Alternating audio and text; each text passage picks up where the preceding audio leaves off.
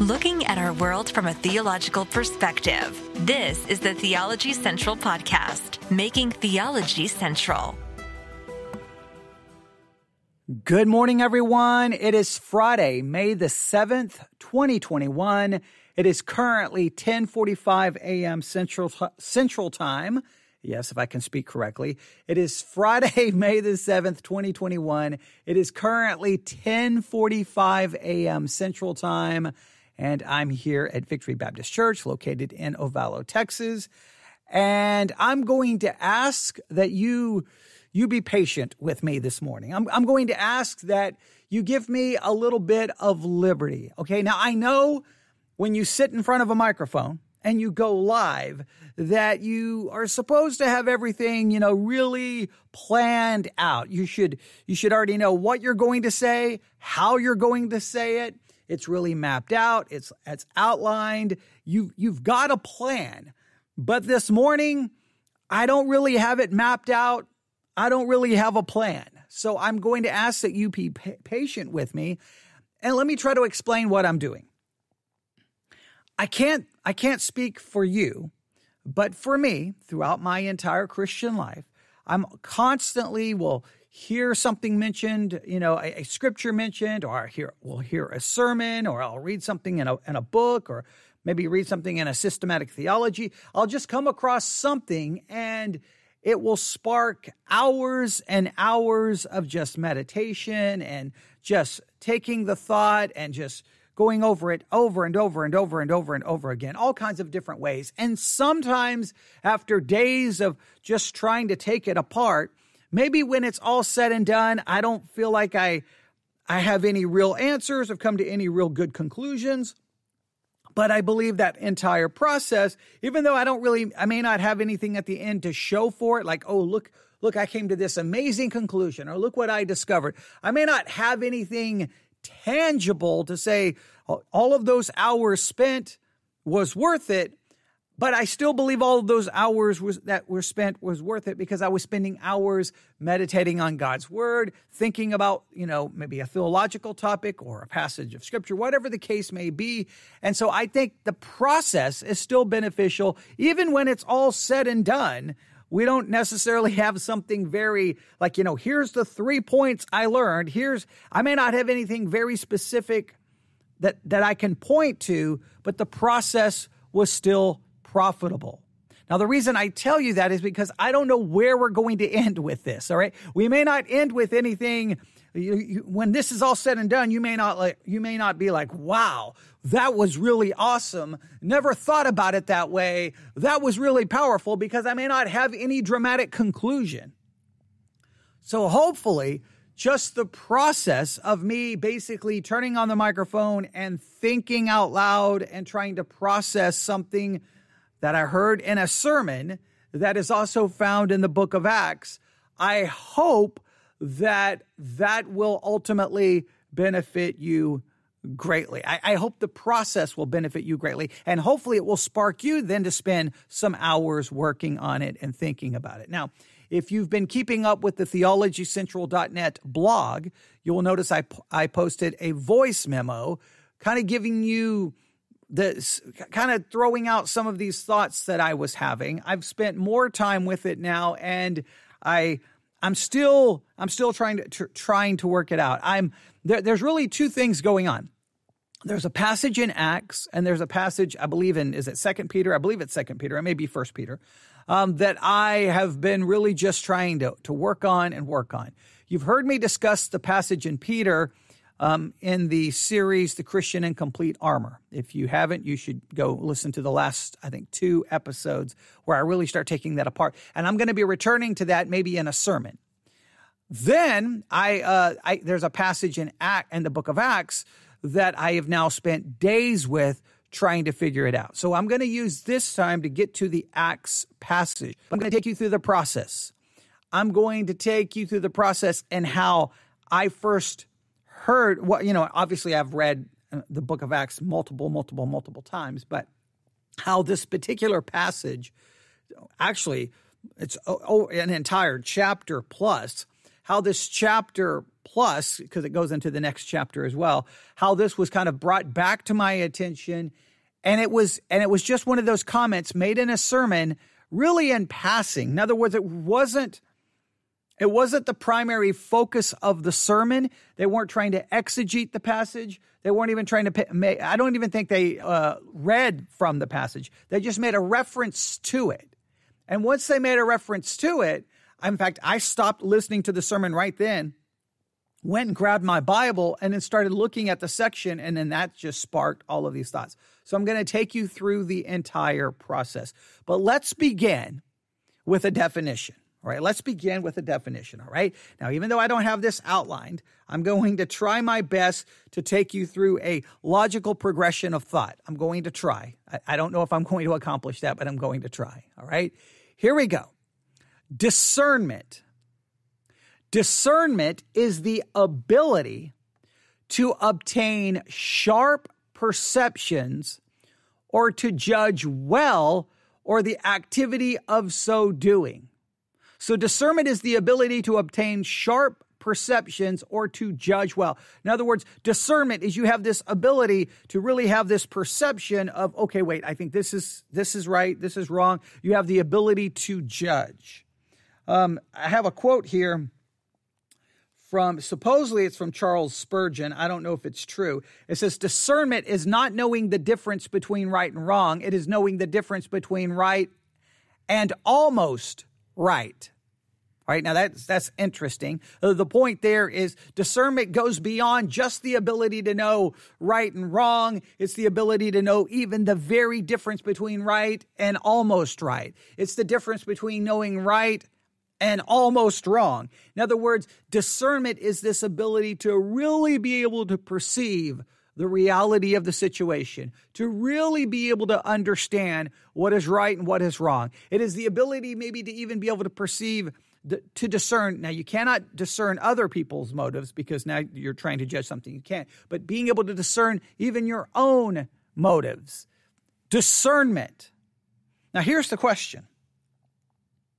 If you look at the American church right now, let me take that back. Strike that. Forget the American church. If you look at the average individual Christian, forget the church, average individual Christian that either you go to church with or you may just know on social media. You just know them. They profess to be a believer. You profess to be a believer. They believe the basic, hopefully correct doctrines about Christianity. Yeah, enough that you could say, okay, yeah, I believe that to be a Christian. But other Christians that you know, if you were to judge their level of discernment, 1 or 0 being like none, it doesn't exist. They have no discernment. And 10 being an extremely discerning person. Where would you rate them? Between a 0 and 10. And just think about not only just individuals, just Christians that you know.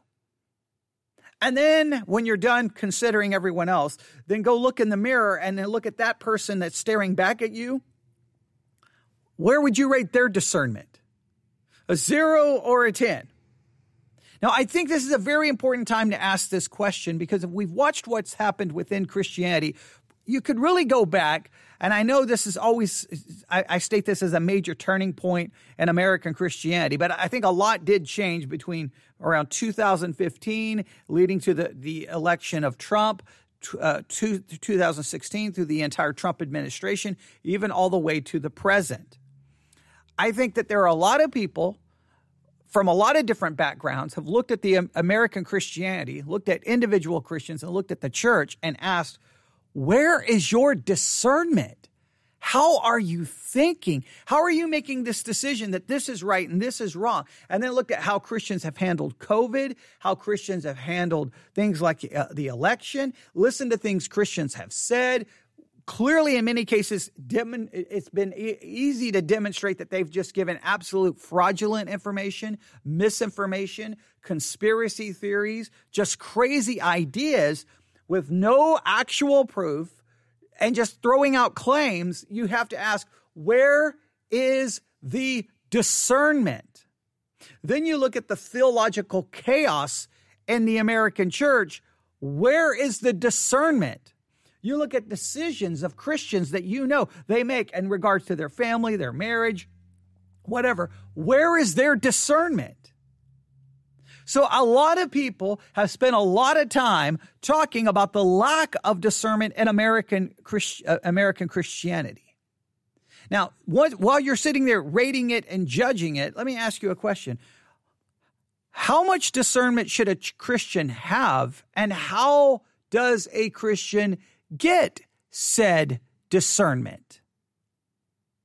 Now, I think you would say, oh, well, we should be the most discerning people. Well, then how do you develop that discernment? Is it something just supernaturally given? How do we obtain it? So a lot of questions in regards to discernment. And the reason I started thinking about this idea of discernment, and I'm going to do some teaching on it, I believe, at some point. This is going to develop into something more. I need more church services. I need more time, because some things I like, I have no problem coming here and sitting in front of a microphone in an empty building talking about. And there's other times I don't want to be in an empty building in front of a microphone. I want to be in front of the actual people of the church and really engaging them on this subject. And I think discernment is something that we need to talk about more. And I've talked about it in the past, so this is nothing new, but we're going to approach it from this direction. So here's what happened. As you know, I use the Edify Christian Podcast app, and I'm on there hour after hour, just looking for anything and everything, trying to tell me what's going on within Christianity, listening to things for my own spiritual encouragement, and to just listen to things to go where I can exercise discernment to go, okay, is that a good sermon? Is that a bad sermon? If you listened to recently our little mini series on Zechariah chapter 12, we reviewed a sermon found on the Edify Christian Podcast app with just doing a search, and I'm telling you, you need to exercise discernment in listening to that sermon, because that thing was a train wreck of epic proportions. The way they handled Zechariah chapter 12 is almost criminal in my estimation. But that's why we do those kinds of things, because you've got to exercise that discernment. All right. I think there's a way you have to obtain it, but I think one of the ways you truly obtain it is you have to engage in an exercise. And we'll talk about that more in a minute. But here was this on the Edify Christian Podcast app. I think it was Monday. They were like, hey, this week we're going to, for this podcast that I was listening to, they announced that for this entire week, Monday, Tuesday, Wednesday, Thursday, Friday, they were going to take 5 sermons from a pastor who has passed away. He's no longer currently living on this earth, but he has passed away. But they were going to take 5 of his sermons that he preached at a conference on discernment.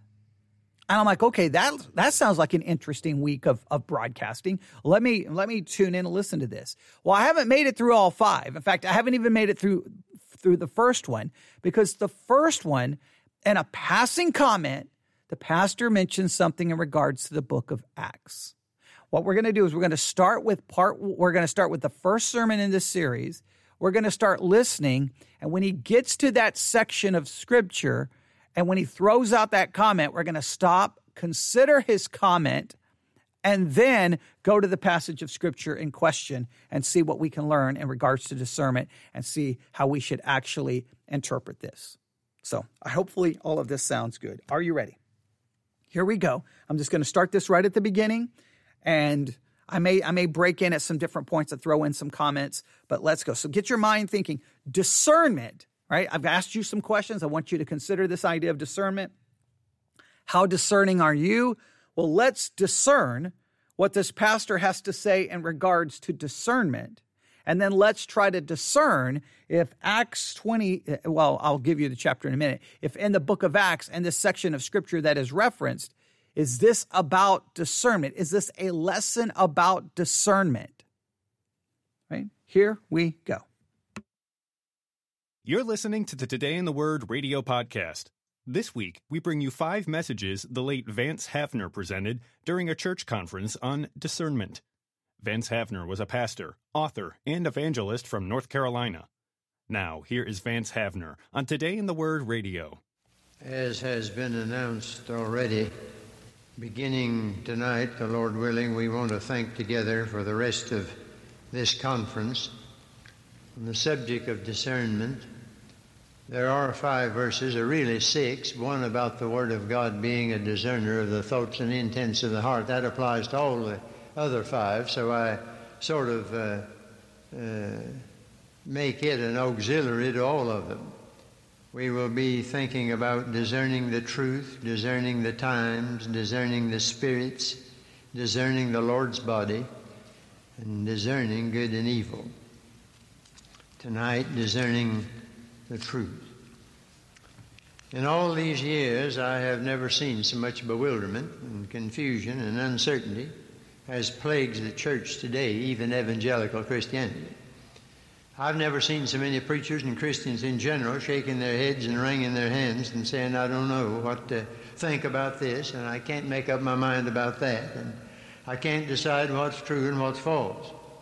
We've developed a tolerance and a permissiveness and an acceptance and an acquiescence that was unthinkable only a few years ago. I like to read sometimes what one great preacher says about another, and this is what Joseph Parker said about Spurgeon. The only colors Mr. Spurgeon knew were black and white. With Mr. Spurgeon, you were either up or down, in or out, alive or dead. As for middle zones and graded lines and light compounded with shadow, in a graceful exercise of give and take, he only looked on them as heterodox and the implacable enemies of the metropolitan tabernacle. Well, evidently, Mr. Spurgeon knew what he believed and knew where he stood. And today, in this Laodicean age, when we're neither cold nor hot, we've been brainwashed into a pleasant middle-of-the-roadism, trying to be neither nor in a world that's either or. Middle-of-the-roaders, but the middle of the road's a poor place to drive, poor place to walk, poor place to be any time. Then we've had 2 wars that we neither won nor lost. That's strange for American history. Paul Harvey said we were afraid to win them and ashamed to lose them. But Douglas MacArthur said there is no substitute for victory, and that still holds. There is no peaceful coexistence with communism or the devil. It's like cancer. If you don't get the cancer will get you. And it seems to me, beloved, that we ought to know where we stand. We are not of the night or of darkness if we're Christians. We have a Bible. We have the Holy Spirit. We have the testimony of the church. We have the witness of history. We have our hope, sanctified common sense. And if with all that we don't know, who does? We lack a very rare ingredient in evangelical Christianity, discernment. Now, there are several words that mean almost the same thing. We say... We got to stop right there. First of all, one of the great things of living in the world, living at the time in which we all live, is one of the great things we have technology. And with that technology, we can use it to waste a lot of time. We can use it to do a lot of bad things. We can use it to hurt other people or to hurt ourselves. Or we can use it to take advantage of what has been given to us.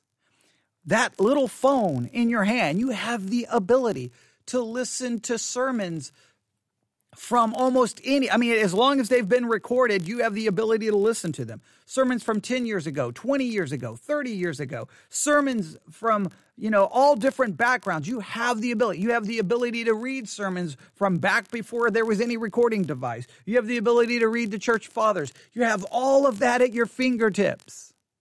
And when you take the time to use that technology for good, well, you can stumble across a sermon like this. I don't know when it was preached. We don't have a year. He mentions things like Paul Harvey. He mentions, clearly he's mentioning Vietnam and North Korea, or the Korean War, I should say, the Korean conflict in Vietnam. That seems to me he's making a reference to that. So I don't know, was this the 70s? Was this the 80s? I don't know when this was preached, but it's just interesting that even going that far back, whenever this was, guess what? He's saying, hey, the church lacks discernment. The church lacks discernment. He kind of refers to we're in the middle of a road age where everybody just wants to be in the middle of the road. Nobody wants to be, one or the other.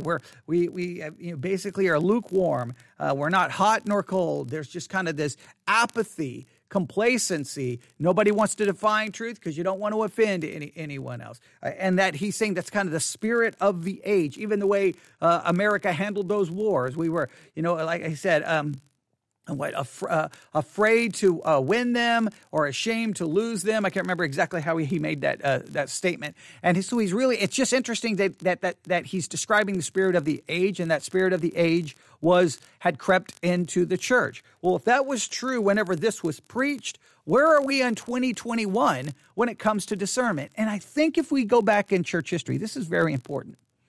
I think if we go back in church history, you're always going to find sermons from preachers declaring, announcing the lack of discernment within Christianity. Why is that such a common theme? Now, either we have it or we don't. Now, he seemed to kind of imply that because we have the Holy Spirit, that we should have it, but clearly just having the Holy Spirit does not give people spiritual discernment. Clearly, because again, if the Holy Spirit gives you some kind of supernatural spiritual discernment, then everyone would be able to discern whether their doctrine they hold to is true or false. Therefore, Christians would be unified in doctrine because we all have the Holy Spirit, and we would all have the discernment to go, that doctrine's not true, that doctrine's not true, that doctrine's not true. But clearly, that doesn't happen.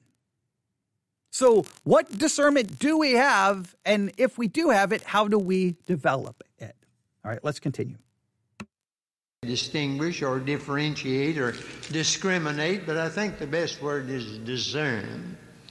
A lot of difference between guessing at a matter and presuming. When Paul started toward Rome on that ill-fated, if you want to use such a term, trip by sea, I read that the captain of the ship said everything would be lovely, but Paul said there would be a storm.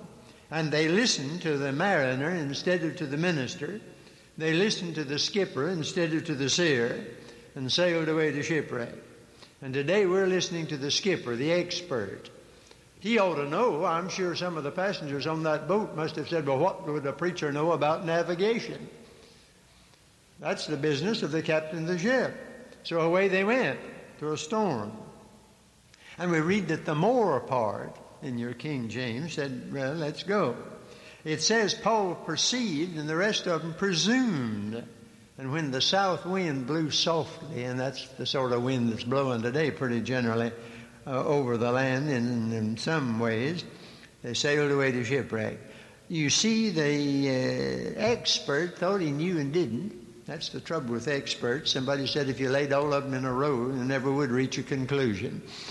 I believe that's a pretty fair description. And these discussions on television, don't they just wear you down? These experts get together, and have a symposium. That's where we pool our ignorance. And they decide what's the matter with this and what's the matter with that. Had one the other day on alcoholism. Never said a word about alcohol. I may be a country preacher, but I've always thought that the real trouble with alcoholism was alcohol. I thought that's what caused it. But then I'm not an expert. Now, discernment is just about the scarcest commodity in the church today. Now stop right here. Okay. Now you see, it was just in passing. He mentioned the Apostle Paul. And that while everybody else was presuming what they should do, Paul was perceiving what they should do. That the experts in sailing, the experts in navigation, they presumed what to do, and they would not listen to the preacher or the minister. They would not listen to him. And the minister was able to perceive through the use of discernment what they should do and what was coming, while everyone else said, nope, we're going to listen to the experts. And the experts was wrong, but the preacher was right. The experts were wrong, but the preacher was right. Well, how is that? The question is that the way it should be? Because it's definitely not the way it is. It's definitely not that when you look at Christianity and there's the experts on this side, here's the Christians on the other. I'm sorry, there's a lot of times I don't know if I want to listen to the Christians. But then there are other situations where, okay, maybe the Christians have it right. So he says, discernment, he went on to say, is, like a rare commodity in the church at that time. I don't know what year that was. It was a rare commodity. Well, if it was rare then, It's even more rare now. How do we get it? What do we do? And how should we interpret what happened in Acts and the book of Acts? Now, the story he's referencing is in Acts chapter 27, all right? In Acts chapter 27, all right? Now, I've got multiple Bibles here. We're going to work through this. I don't know. I'm debating on whether we should do this or not, but we're going to do this, all right? I don't know how far we're going to get, but we're going to see, because he just makes the story, like he's talking about discernment, and he just makes this passing reference. And it just, once he made the passing reference, I'm like, okay, is Acts 27 telling us anything about discernment? I guess you could argue there is some discernment happening in the text, but what can we take anything from it? So let's just see what we can do here. Now, first thing we have to realize, when we come to Acts 27, we have a historical narrative. So first and foremost, this is here simply to give us a description of what happens. We got to be very careful in trying to draw some major conclusion that this is prescribing some clear understanding of discernment. It may serve as an example. Now, we know this, even though it's a historical narrative, and even though its primary purpose is to describe what happened, we know that all Scripture is given by inspiration of God, and it is profitable for doctrine, for reproof, for correction, for instruction in righteousness, that the man of God may be thoroughly furnished unto every good work. So there is something profitable here.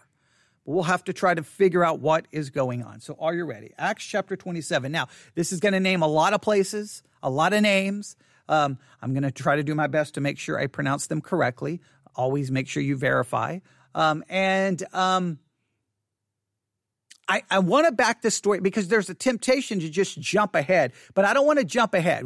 Some people would just want to get to when they have the discussion, when Paul says, hey, this is what is going to happen, and then how it all unfolds and how the shipwreck occurs. There's a temptation to jump to that, but I think if we jump to that, we may miss something, all right? Because something very interesting occurs here, all right? So Acts chapter 27, all right? Here we go. Acts chapter 27, verse 1. And when it was determined that we should sail into Italy, they delivered Paul and a certain other prisoners unto one named Julius, a centurion of Augustus' band, all right? So this is very important. So we have a decision being made that they're going to sail into Italy. They're going to obviously Paul and other prisoners unto one named Julius, a centurion of Augustus's band. They entered into the ship of Adramyttium. We launched, meaning to sail by the coast of Asia, one Aristarchus, a Macedonian of Thessalonica, being with us. So here's just giving us a lot of the basic information, but I want you to realize they're going to set out and they're going to sail into Italy. That's where they're selling. There's some different people who are here. We've got a prisoner. We got all of the different things going on. Then in verse 3, and the next day we touched at Sidon, and Julius courteously entreated Paul and gave him liberty to go unto his friends to refresh himself. So that sounds like they started selling. They made it, they sailed an entire day, and the next day they touched at Sidon. Now, we'd have to look at a map to go how far did they make it. But in other words, sailing is occurring. This is what I want you to see. Sailing is occurring. They're involved in their journey, and no one is mentioning any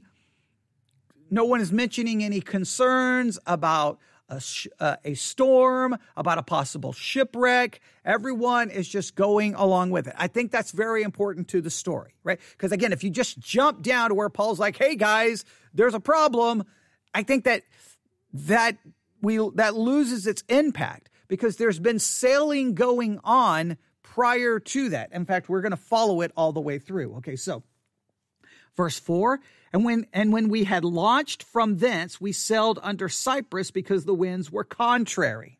All right, so then they continue to sail, but now the winds are contrary. The winds are causing a problem. So they go to Cyprus, all right? We sailed under Cyprus because the winds were contrary. And when we had sailed over the sea of Cilicia and Pamphylia, we came to Myra, a city of Lycia. All right. Now, so they continue to sail. That's the main thing. They continue to sail. I mean, I could try to tell you about each part and go through all of this, but the point is they are continuing to sail. And guess what you have here? No warning, nobody perceiving. You would argue that everyone is presuming that they're just going to make it to their destination because obviously, I don't know if you've ever been on a cruise. But when you go and you drive up and they take your baggage and then you go park and then you come back to go through all the security where you can finally get on the boat. When you go through all of that and you get on that boat and then, you do your safety drill. Okay. All right. You do your safety drill. Then you get back and then typically you want to run up on deck where you can watch the boat pull out. That's always fun. When we pull out of, whenever we go on a cruise and we leave Galveston here in Texas, it's always fun because there's these dolphins that are right there that usually try to follow the ship out. And it's always fun to watch them. But you go up there and guess what? As that boat is pulling out, you are completely there's no thought in your mind that the boat's not going to return to that exact same port that you just left. You know that, hey, whatever the crew, if you're on a 5-day cruise, 7-day cruise, whatever it is, it's going to come back. You just know that. You are presuming that. Clearly, I think everyone on the boat, including Paul at this time, just presumes that hey, we're going to make it to Italy. All right? Verse 6, and there the centurion found a ship of Alexandria sailing into Italy, and he put us therein. So they have made it to a certain area. Then they find a ship that's going to Italy. Remember, that's where they're headed. And he puts them in. Verse 7, and when we had sailed slowly many days, and scarce were come over against Cnidus, the wind not suffering us, we sailed under Crete over against Salmone. All right. So they're sailing, and you could argue they've had some difficulties with some of the winds, some of the situations that are happening here. But again, there's no warning about a storm or a shipwreck. Again, the idea is, okay, we may be facing some difficulty, but the assumption is, again, using the language from that sermon, they're just presuming, right? One was presuming, I think is how he said. I think that's how he said it. But the idea is that, hey, the presumption is that we're going to make it. We're going to make it. That's the idea from everyone involved. All right. Next, let's see what verse. Verse 8, and hardly passing it, came unto a place which is called the Fair Havens, nigh whereunto was the city of Lasea. Now, when much time was spent, and when sailing was now dangerous, because the fast was now already past, Paul admonished them. Now, I think verse 9 is a very important verse. I think verse 9 is a very important verse because verse 9 seems to imply that something had changed. And what had changed, think of it this way, the seasons had changed. The seasons had changed because it says when, I find this, the fast was now already past. The fast was now already past. What is that referring to? What is that referring to? Now, again, if we're going to use discernment to interpret this text, we have to start right here. So let's just look something up really quick. I think I already know the answer, but I'm just going to verify my answer because I think this is 100% correct. Let's go to Acts 27:9. I'm going to pull up BibleHub.com. All right. Now, yeah, I'm going to read this from a couple of translations because I think you'll see what I'm saying. How this. I think this will make sense, and I apologize that I'm getting notifications on my iPad. All right, here we go. I always forget to turn off the notifications. All right, here we go. Acts 27:9. Now, listen carefully. Thinking caps on. Let's discern. All right, let's discern so we can make a judgment about how we should handle this text. Is this text saying, hey, see, Paul's the Christian, and he just has some supernatural discernment. Now, maybe there's some things that's going to happen later in the text, but at this point, the text really gives us a clue. Here we go. Acts 27:9. Much time had been lost, and sailing had already become dangerous because by now it was after the Day of Atonement. It was after the Day of Atonement. The fast that's referring to is after the Day of Atonement. And that is a specific time of year. And it appears that once that happens, the season changes. And now sailing can become more dangerous because of storms in that area and on those waters. So clearly, this does not require the Holy Spirit. Clearly, this doesn't seem to require any. This seems to simply require some basic knowledge of what happens in the waters in that area after this particular time. That's what it seems to indicate is needed. They do that, so it reaches this point, and then Paul warns them. All right, another translation. We had lost a lot of time. The weather was becoming dangerous for sea travel because it was so late in the fall. Now we're getting an idea. See, this is just a change in season. Paul spoke to the ship's officers about it. ESV, since much time had passed and the voyage was now dangerous because even the fast was already over, Paul advised them. Paul perceives the danger. Paul sees it. Now, does Paul perceive the danger because he has some kind of personal knowledge about this area, about what happens in the fall in this particular season? We're not given that information. Why don't the sailors know this? Why don't they understand this? Do they understand this or not understand this? I don't know, but Paul warns them. Now, if we go to Acts 27:10, I'm going to read this from a number of translations. Men, I can see that our voyage is going to be disastrous and bring great loss to ship and cargo and to our own lives also. New Living Translation. Men, he said, I believe there is trouble ahead if we go on. Shipwreck, loss of cargo, and danger to our lives as well. The ESV saying, sirs, I perceive that the voyage will be with injury and much loss, not only of the cargo and the ship, but also of our lives. Men, I can see that our voyage will be filled with disaster and great loss, not only to ship and cargo, but to our own lives as well. Now, stop right here. Why does Paul perceive this when the others appear not to? They don't appear to get this. They don't appear to see this. In fact, based off their decision, they're going to ignore the Apostle Paul. In fact, let's go. So Paul's telling him, hey, this is going to be disastrous. There's going to be loss of cargo, possibly loss of ship, possibly the loss of our own lives also. We are in danger here.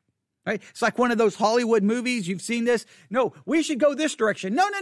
If you go that direction, everyone's going to die. We're not listening to you. And then they go and then they're gone. And you're like, well, they should have listened. Okay. It's almost like one of those situations. Hey, I'm telling you, we can't go. He perceives it. They don't. Go to the next verse, verse 11. But the centurion, instead of listening to what Paul said, followed the advice of the pilot and of the owner of the ship. New Living Translation. But the officer in charge of the prisoners listened more to the ship's captain and the owner than to Paul. So the centurion had to make a choice. Do I listen to the prisoner, right? Or now, as the sermon that we listen to the minister, do I listen to the minister or do I listen to the pilot and the owner of the ship? Do I listen to the captain and the owner? Who do you listen to? You're the centurion. Your job is to make sure Paul gets to where he's going. What do you do? How do you work this? Right? So you could think from a human standpoint, well, why wouldn't you listen to the experts? Now, here's the question. Why do the experts not see this? Is it because of anything spiritual? Is it because do we infer that God has told Paul something? He doesn't say that God had told them. Now, later in the text, he's going to tell them that God had revealed something to them.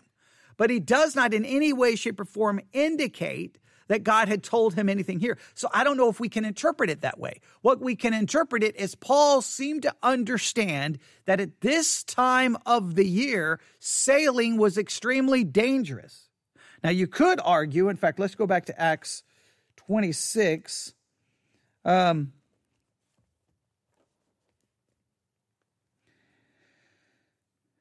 and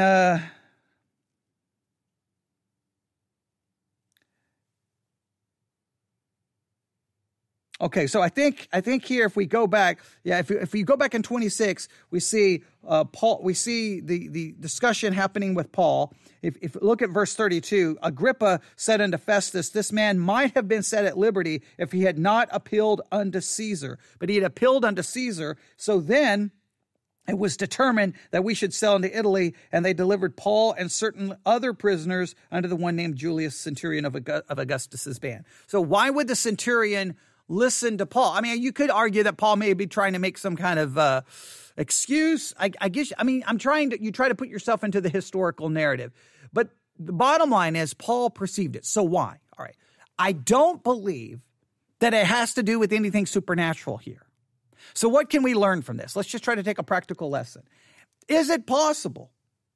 And I think that we have to at least acknowledge this, that a person's ability to discern is the person's ability to gather and retain information about the world they live in. Paul is able to discern the danger here because he is aware of the world around him. He's aware of the world in which he lives. He understands this, he knows the season, and he seems to know that that season brings storms and that there is danger. Is it possible that Christians don't perceive or don't have much discernment because we are ignorant of the world around us? We don't pay attention to it. We don't gather information. We don't retain information, and we just go on with our lives. I mean, and not able to discern. I mean, if you think about, a lot of times, I've said it so many times, Christianity is very reactive, not proactive, but reactive, because we don't pay any attention to what's going on in the world. And then when all of a sudden, when it kind of happens, then we're like, oh no, what do we do? What do we do? Why aren't we paying attention before? Why are we not looking at what's going on? I gave you the example, and I have to give the examples that I experienced. I could give many, but I'll just give the one that's most famous to me, because to this day, I'm just still baffled by it. I heard about the book, The Da Vinci Code, that it was coming out. I heard that the book was going to make some very serious claims. And I'm like, okay. So I stood up and told my church, hey, this book is coming out called The Da Vinci Code. You need to buy the book and read it, and we're going to take apart the historical claims that are going to be listed at the front of the book. We're going to address these historical claims. We're going to clarify exactly what happened in church history so that this book will not cause you to be tossed to and fro with every wind of doctrine, but you yourself can then correct this when you see other people seeing it, because I think it's going to be a big deal. And I literally said, at some point they will make a movie. Well, guess what? Nobody else in Christianity at the time cared or paid any attention. They ignored it. I remember it was a couple of months later, I was at another church and I asked the pastor, what are you going to do about the Da Vinci Code? And he's like, I'm not going to do anything about the Da Vinci Code. I'm like, you're not going to do anything about it? Okay. Well, next thing you know, guess what? A whole world was talking about the Da Vinci Code. Next thing you know, a movie was being made. And next thing you know, Christian ministries were all falling over themselves to see if they could get a book published or get a DVD out there to try to address the claims. I'm like, why were we not aware of it prior to? Look at the world around you. Just pay attention. So one, you've got to be able to pay it. Here, Paul just seemed to be, he understands the situation. Hey, this time of year, bad storms. Pay attention. Is the lack of discernment in American Christianity just because we don't pay attention? All we care about, we either we don't pay attention, or even when we do pay attention, we don't stop to really think about its long-term implications. Is that, I mean, I'm just throwing it out there. You can tell me. I think there's something to that. I think there's something to Christians' lack of discernment, is lack of paying attention to what's going on in the world. They're worried about their own lives, just worried about, I don't know, entertainment, fun, activity. I don't know what they're doing, but they don't seem to have a clue. And because sometimes I've been baffled when I'll mention something, even from the pulpit, and then someone will be like, wait, what's going on? Wait, I didn't hear about this. And you're just looking at them like, you didn't hear about it? Do you not have electricity at your house? Do you not have the internet? What have you been doing? And then you'll look and like, well, you were on Facebook for 17 hours posting pictures of what you had for breakfast, supper, lunch, dinner, snacks. You posted 37 videos of your kids. Like, way to go. You're really paying attention to what's going on in the world. But you had no idea that, I don't know, the Twin Towers in New York City are gone. You didn't even know the Beatles broke up. I mean, I know I'm being a little facetious there, but you get the idea. Were the people on the boat just that ignorant, or they're like, you know what, doesn't matter. We've got to get these people to where they need to go. I don't know. I think it's interesting. So let's see what happens. All right, we're at 45 minutes. I think there's a lesson right there. I think there's a lesson there. Maybe I could be wrong. All right. So, and then one more, Berean Study Bible. But contrary to Paul's advice, the centurion was persuaded by the pilot or the captain and the owner of the ship. Now we go to verse 12. Since the harbor was unsuitable to winter in, the majority decided that we should sail on, hoping to reach Phoenix and winter there. There was a harbor in Crete facing both southwest and northwest. All right. And another translation so we can get some idea of what's going on here. And since Fair Havens was an exposed harbor, a poor place to spend the winter, most of the crew wanted to go on to Phoenix. So because of the situation, there was an exposed harbor, winter was coming, and it was just a bad place to be. So they decided, you know what, we just need to continue to sell on it. If we stay here, it's probably a bad idea. And they wanted to go further up the coast of Crete and spend the winter there. Phoenix was a good harbor with only a southwest and northwest exposure. So they wanted to go to a better place. They thought would be better because it wasn't exposed from the winter conditions and from whatever storms. So this sounds like maybe they did realize that this is a bad time. Maybe and say now this I think maybe gives us a little idea. Maybe they did realize, hey, this is a bad time, but we can't stay here. We've got to go somewhere else. So is this a situation where both perceived the same both understood the same problem, but both were looking at different aspects of it? Paul was like, hey, if we sell, this could be bad. And others are like, if we stay, this harbor is not good. We're going to have to go somewhere else. Is that a situation that they were looking at the same situation, but from different perspectives? Maybe. Possibly. But I know this, you can't have any good discernment if you don't know what's going on, if you don't have a clue. So I think I think verse 12 is very significant here. Verse 13. When a gentle south wind began to blow, they saw the opportunity.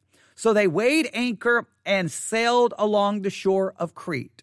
New Living Translation. When a light wind began blowing from the south, the sailors thought they could make it. So they pulled up anchor and sailed close to the shore of Crete. So they're like, okay, here, we've got our chance. We've got an opportunity. We got to go now. If we're going to go, we got to go right now because we have this south wind that's blowing gently. So supposing they had obtained their purpose, they weighed anchor and sailed along the Crete closer to the shore. So Paul's like, hey, wait, this is a bad time to sail. They're like, hey, this is a bad time to go into this harbor because it's exposed. We don't want to be here. We need to get to a safer harbor dealing with the storms and the different things that happen. All right. If you've ever watched The Deadliest Catch, they'll talk about how sometimes coming into the harbor, into the port there, some conditions make it almost dangerous trying to get in. And you'll watch some of that take place. So like, do we go in or do we stay out? Well, going in is dangerous because we could crash trying to get through these rocks to get to the port itself. Well, if we stay out, we're exposed to the storm. And a lot of people there'll be a debate on which decision do you take? And you'll see some of the captains make one decision on the Deadliest Catch is a show that comes on the Discovery Network. I love that show. Don't know why I love it. I just love it. And others will make a decision not to. And it's very interesting to see. They all have the same information making different things. So again, discernment requires, first and foremost, the information. It requires to know what's going on. All right, so I just think that's interesting. All right, now, verse 14. Before very long, a wind of hurricane force called the northeaster swept down from the island. This is Acts 27:14. I'm reading it from multiple translations. All right, so for very long, a massive storm then breaks out. But the weather changed abruptly, and a wind of a typhoon strength called a northeaster burst across the island and blew us out to sea. But soon a tempestuous wind called the northeaster struck down the land. A tempestuous. There's a word, tempestuous. Berean Study Bible. But it was not long before a cyclone called the northeaster swept across the island. Berean literal Bible. But not long after, there came down from it a tempestuous wind called the northeaster. The King James, but not long after there arose against it a tempestuous wind called, and this is how the King James refers to this as, an Euroclydon,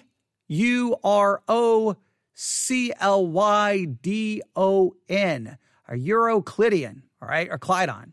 I guess Euroclydon, I guess is what you could refer to it. The other translations call it a northeaster, but you get the idea.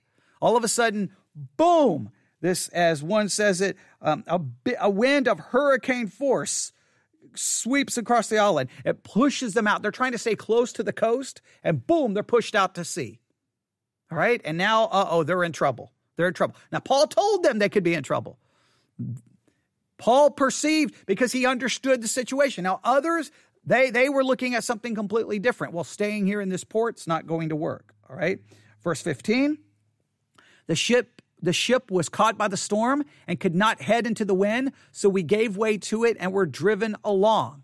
Another translation, the sailors couldn't turn the ship into the wind, so they gave up and let it run before the gale. So they couldn't fight against it. They couldn't sail against it. So they're just like, okay, just go with it. Let's just go with it. All right? And they were driven along. So they can't fight against the wind. They just have to go with it. Verse 16, as we passed the lee of a small island called Cauda, we were hardly able to make the lifeboat secure. New Living Translation, we sailed along the sheltered side of a small island named Cauda, where with great difficulty we hoisted aboard the lifeboat being towed behind us. Running under the lee of a small island called Cauda, we managed with difficulty to secure the ship's boat. So they have the lifeboat, it appears, behind them. Right? And so they get the lifeboat up on the ship itself. Now that's important because if you're going to be able to, if the larger ship starts falling apart and you need to abandon ship, you have the lifeboat now. So they have the lifeboat available to them that they can get into. That's what it sounds like. That would be, they don't want it towing behind the ship, possibly to get damaged. That's the best I can understand here. Right? Verse 17. So the man hoisted it abroad. Then they passed ropes under the ship itself to hold it together because they were afraid that they would run aground on the sandbars of Cyprus. They lowered the sea anchor and let the ship be driven along. New Living Translation. Then the sailors bound ropes around the hull of the ship to strengthen it.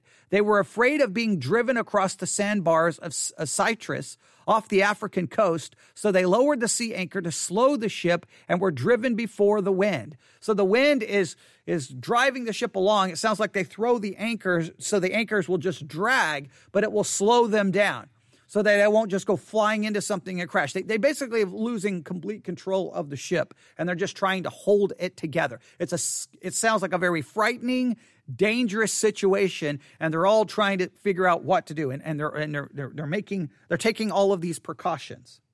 Verse 18. We took such a violent battering from the storm that the next day they began to throw the cargo overboard. New Living Translation. The next day, as the gale force winds continued to batter the ship, the crew began throwing the cargo overboard. ESV, since we were violently storm-tossed, they began the next day to jettison the cargo. So they're like, okay, we've got to get weight off this, but let's just start throw things off. They start throwing things off. They're doing everything in their power to try to preserve life, protect the ship, keep it from crashing, and keep themselves from dying. All right, a crazy situation. Right, verse 19. On the third day, they threw the ship's tackle overboard with their own hands. New Living Translation. The following day, they even took some of the ship's gear and threw it overboard. Now, 3 days into this craziness, they're still throwing things overboard. They'll just get it over, throw it over. We got to preserve ourselves. We got to save ourselves. Right? Verse 20. When neither sun nor stars appeared for many days and the storm continued raging, we finally gave up all hope of being saved. New Living Translation. The terrible storm raged for many days, blotting out the sun and the stars until at last all hope was gone. When neither sun nor stars appeared for many days and no small tempest lay on us, all hope of being saved was at last abandoned. So now they've done everything they can. Now they're thinking it's over. We're not going to be saved. We're not going to be saved. They pretty much, it sounds like most of the people on the boat are starting to now just come to they're coming to the idea that it's over, that they're not going to be saved. Maybe they're becoming resolved in the fact that they're going to die. It's not a good situation. It's a frightening situation. And you have to really spend some time kind of reading it, trying to let you feel what they're feeling here. Now, again, I don't believe at this point that Paul had any great supernatural interpretation. I don't think that he perceived something spiritually. I think he was aware of the seasons and of what was happening. And it appears that everyone was aware that this was a bad time to be, even if you were in the harbor, if your harbor was exposed, it wasn't a good place to be. So you needed to be somewhere else, and they made the decision. So I think everyone was aware of the situation. They just came to different conclusions and different opinions of what to do. And so sometimes discernment is you all have the same information. You have to decide what's the best way, what's the best decision to make based off that decision. But I'm going to say it again. For Christians, one of the key elements of discernment is simply knowing what is going on, having all the information, having the correct information.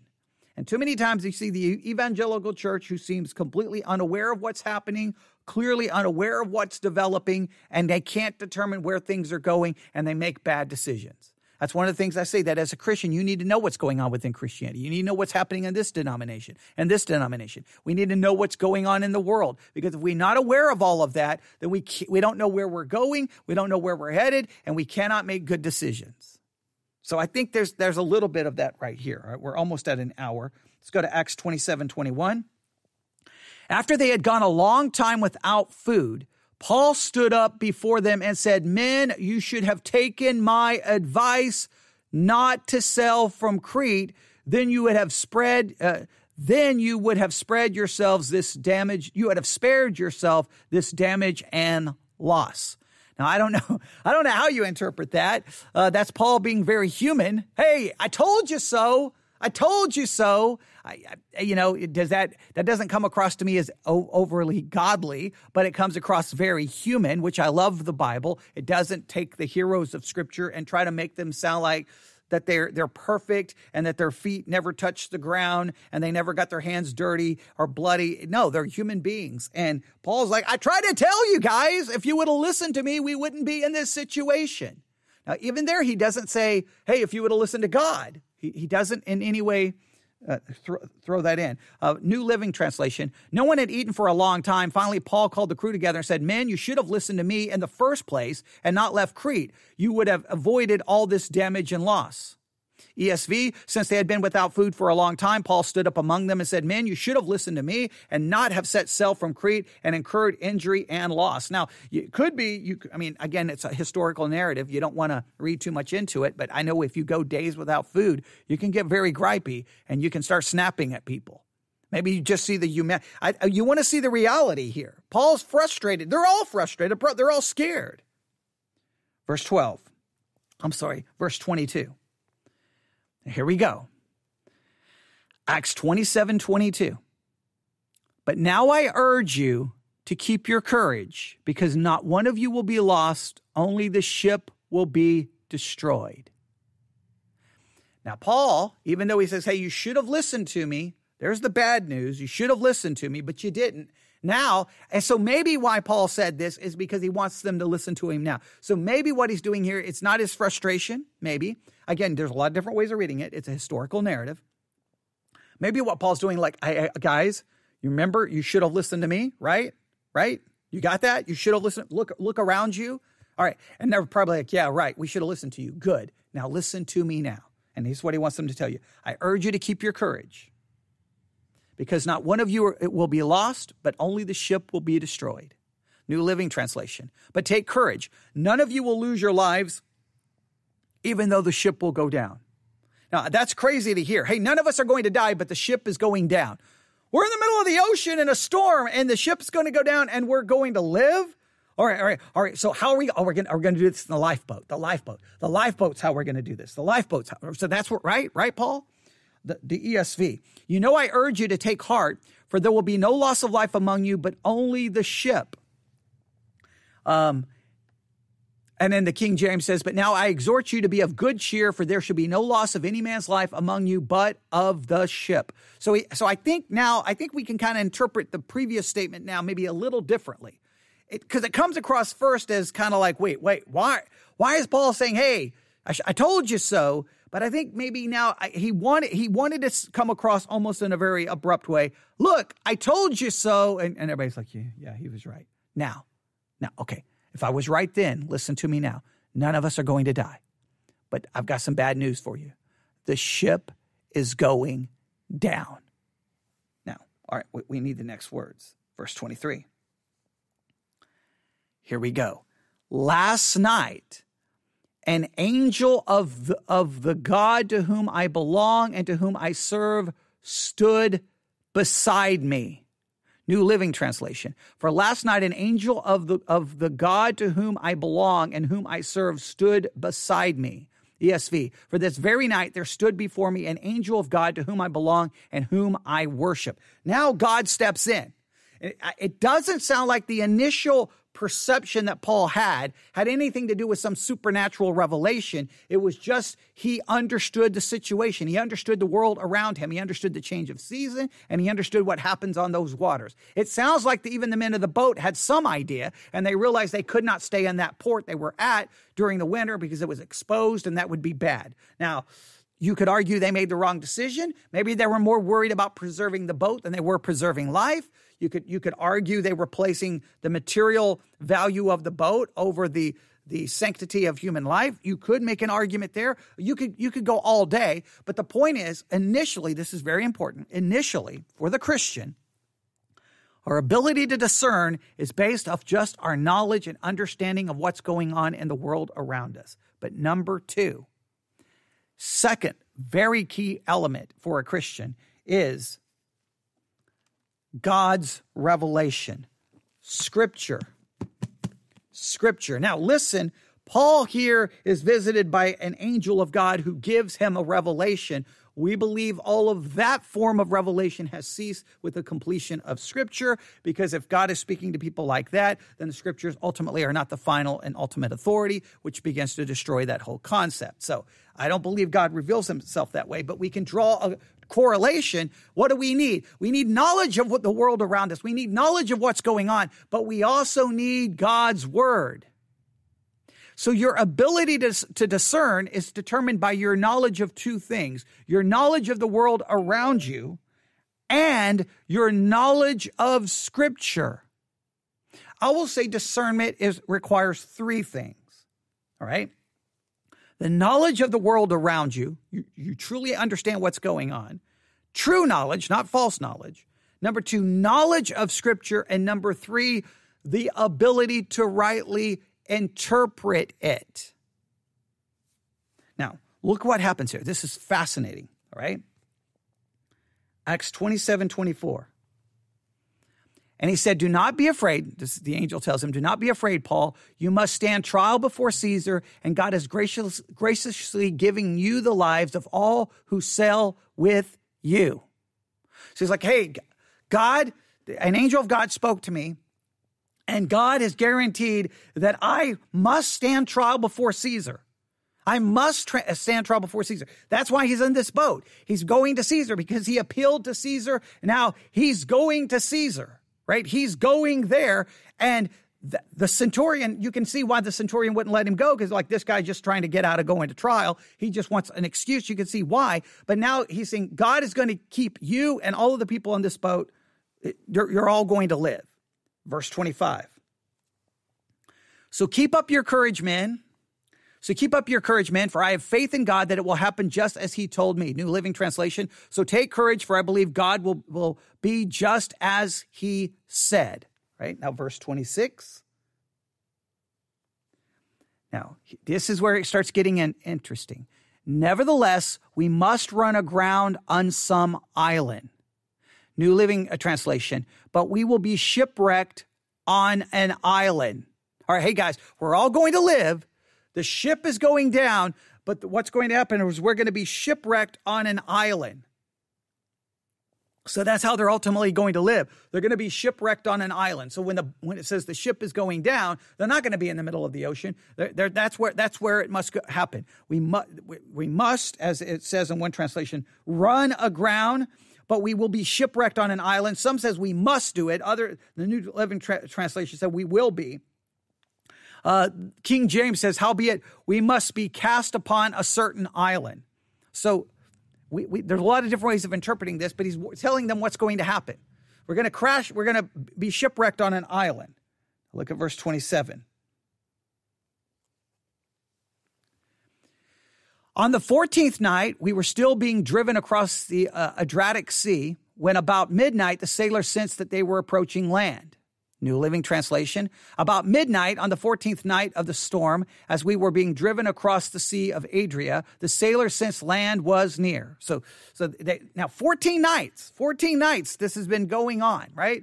I don't know how much they trust what Paul said, but they didn't listen to him before, so maybe they're listening to him now. 14 days later, verse 28, they took soundings and found that the water was 120 feet deep.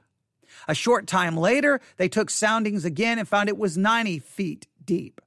All right, New Living Translation, they dropped a weighted line and found that the water was 120 feet deep, but a little later they measured again and found it was only 90 feet deep. All right, they're taking measurements, realizing, okay, the water is getting more and more shallow, so maybe we're getting closer and closer to land. All right, the King James says, and it sounded and found it 20 fathoms, and when they had gone a little further, they found again and found it 15 fathoms. So they know they're getting closer to land, all right? Verse 29, fearing that they would be dashed upon against the rocks, they dropped 4 anchors from the stern and prayed for daylight. At this rate, they were afraid we would soon be driven against the rocks along the shore, so they threw out 4 anchors from the back of the ship and prayed for daylight. So they don't want to crash against the rocks. They throw out the anchors to try to stop them from crashing, to try to keep them in place. All right, verse 30. In an attempt to escape from the ship, the sailors let the lifeboat down into the sea, pretending that they were going to lower some anchors from the bow. So the sailors are like, okay, look, I don't know what's going on. We got to get off this boat. Let's get the lifeboat down. Let's get out of here. New Living Translation, the sailors tried to abandon the ship. They lowered the lifeboats as rough as they were going to put, as though they were going to put out anchors from the front of the ship. So they're like, okay, look, Paul can say whatever he wants. We got to get off this boat. He even said the boat's going down. And we've got these rocks. We got wind. We got to get off this boat. All right. Verse ESV, again, Acts 27:30. As the sailors were seeking to escape from the ship, he had lowered the ship's boat into the sea under pretense of laying out anchors from the bow. Berean Study Bible, meanwhile, the sailors attempted to escape from the ship, pretending to lower anchors from the bow, but they let the lifeboat down from the sea. They're trying to get on they're trying to get on the boats. They're trying to get on the lifeboats, right? The King James, and as the shipmen were about to flee out of the ship, when they had let down the boat into the sea under the color, as though they would have cast anchors out of the foreship. They've already been putting down anchors, so they want it to look like we're just going to put down more anchors. All right, get the lifeboat. We got to go. Right? Verse 31. Then Paul said to the centurion and the soldiers, unless these men stay with the ship, you cannot be saved. The New Living Translation. But Paul said to the commanding officer and the soldiers, you will all die unless the sailors stay aboard. The ESV, Paul said to the centurion and the soldiers, unless these men stay in the ship, you cannot be saved. All right? The Berean Literal Bible, Paul said to the centurion and the ships, unless these men remain in the ship, you are not able to be saved. All right, so he's saying, look, you can't be saved unless everyone stays in the boat, which is just an interesting concept. Yeah.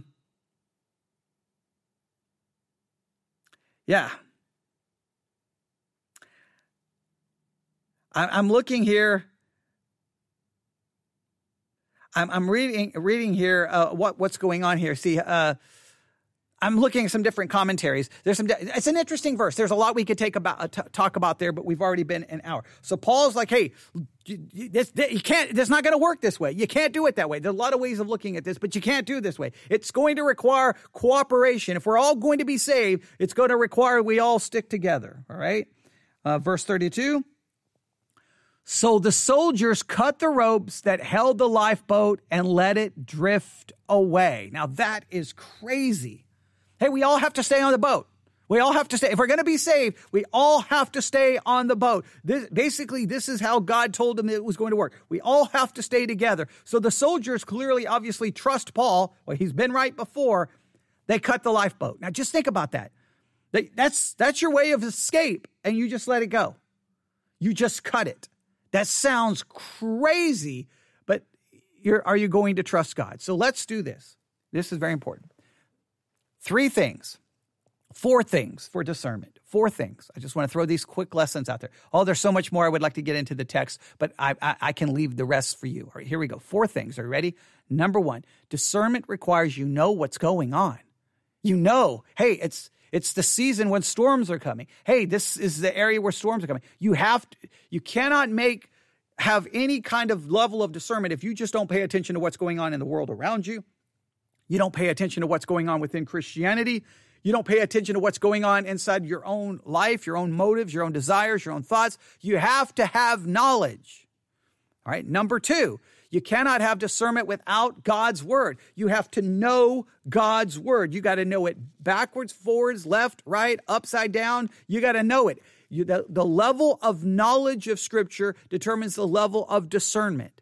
If you can't pass simple test on the Bible, then you don't have any discernment. Don't pretend that you do. Number 3, it requires not only the knowledge of Scripture, but being able to rightly divide the word of truth. You got to know how to actually study it and actually how to interpret it. And number 4, this is very important.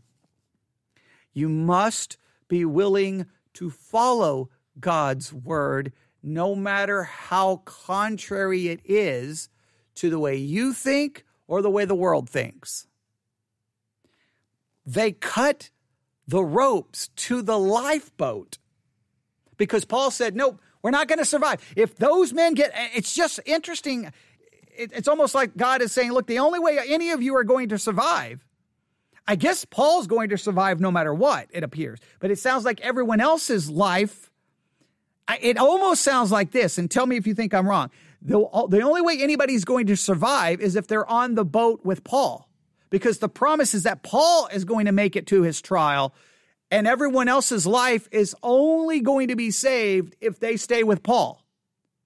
If they abandon Paul, they're going to die. The promise is ultimately for Paul, and everyone else is benefiting from that promise. I think that's the way to understand that text, which is very interesting.